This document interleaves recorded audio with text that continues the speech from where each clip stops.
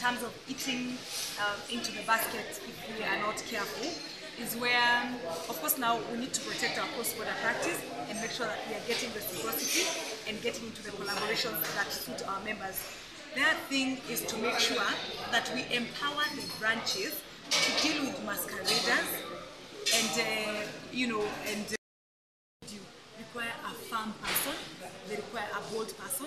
For instance, when you're championing the rule of law, there are many people who try to push back. So I am firm and I am bold and I act with decision. I don't postpone, I don't hope, I act. And I act now, I act as and when action is required. That's my first mantra.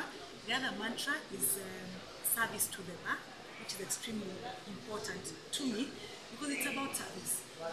And that is why I get very concerned when I hear politicians saying that the government is investing in making sure that we have a council that will be friendly to government. You know, the mandate of the Law Society of Kenya is very clear, and you must stay true to that mandate. It's not about fighting government, it's not about fighting the judiciary, it's not about fighting parliament, it's about serving, advising them, calling them out when need be. But more importantly, just making sure that I also be in the devolution committee. The other thing is that we have increased the monies that have been going to Nairobi over the years. The justification that I've been able to make for that is Nairobi has about 70% of the practitioners in this country. So it will therefore be unfair to just give money equally. And yet we are saying member welfare is part of the functions, is the critical core of devolution. So just being able to push for Nairobi to get more and also pushing for the other branch. And I lead a technical committee on maritime policy. Again, demonstrated capacity to take leadership and to move institutions from one level to another. The Law Society of Kenya has more or less for a while now plateaued. We can do better.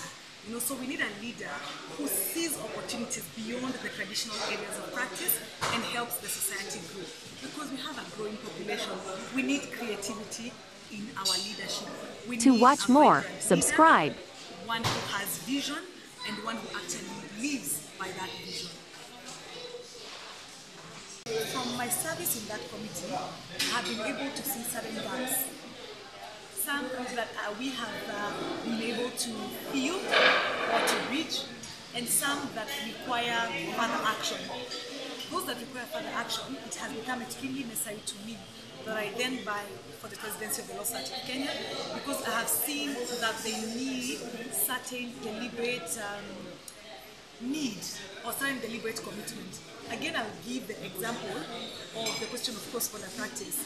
It is a risk to the society if we are opening up our borders and we are not getting similar reciprocity or similar advantage.